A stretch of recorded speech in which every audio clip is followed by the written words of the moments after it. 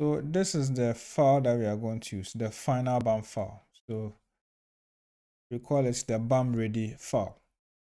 What we are going to do next is to index this BAM file. So we will say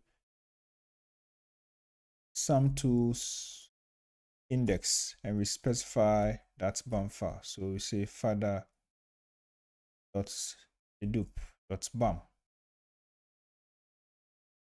So we are going to index this. Now we have it done. So if you do an ls into BAMs, you will find that the dedupe one has another file called .bai. So this indicates that we have indexed this BAM file. So the BAM file is now ready for the downstream analysis. So that means we can now call the variant from this BAM file. That is what it means. If you don't index, then some of the programs may not work. Some programs, let me just put it the way, some programs require you to have BAM file, which is index, and that is why we have to index this. And freebayes also requires us to index the BAM file. That is why I had to do that. So now we are ready to call the variant. So let's proceed. Let's go back to the Galaxy page and see what is there. Okay, so we are there. So there is a short statement here that you can read to get extra information. With the Galaxy tutorial, they use multiple samples, but I am using a single sample. So the procedure here has been changed a bit, okay, to suit what I'm doing. So that's it. Again, I'll make another tutorial where I demonstrate how you can call variants when dealing with multiple samples. So make sure you come back to this channel to watch that. Oh, and before we go to the terminal, let me repeat again that you can find the manual for freebayes here. It is the GitHub page, so just make sure you check this link and then get some useful information here. So let's go back. We will go back to the terminal now. Okay, so on the terminal, we will perform the variant call using freebayes. But before we do that, let's create a directory called VCF. Let's say make the VCF. So let's create this directory. We will use this directory to store the output file that we will generate after variants have been called. So let's go.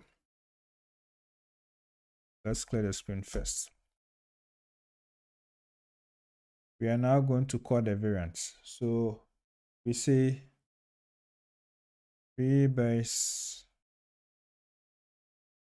and we say -f. -f here indicates the reference genome. So I'll say data/ref/aj19 underscore chr8.fa. And I'll say -b to indicate the BAM file. So it's bams/father.dedupe.bam. We say -vcf. So this tells freebayes that we want to generate a VCF. We want the output file to be in the VCF format. So we say VCF / father VCF. That's what we have here. So this is the full command. So let's run this to for the variants. Okay. The variant calling has been done successfully. So if you do an ls into the VCF directory, you will see that a file has been generated. Let's look at that. Perfect. So this is the VCF file. What we are going to do next is to compress this VCF file. So we will use the bgzip command. So we say bgzip, we say VCF / father.vcf. Perfect. So it has been done. So we have compressed it. The reason why we are compressing is that we are going to process this VCF further. We are going to manipulate it using BCF tools. And some of the commands that we will use in BCF tools require that we have a bgzip file. So that is why we are compressing it into this format.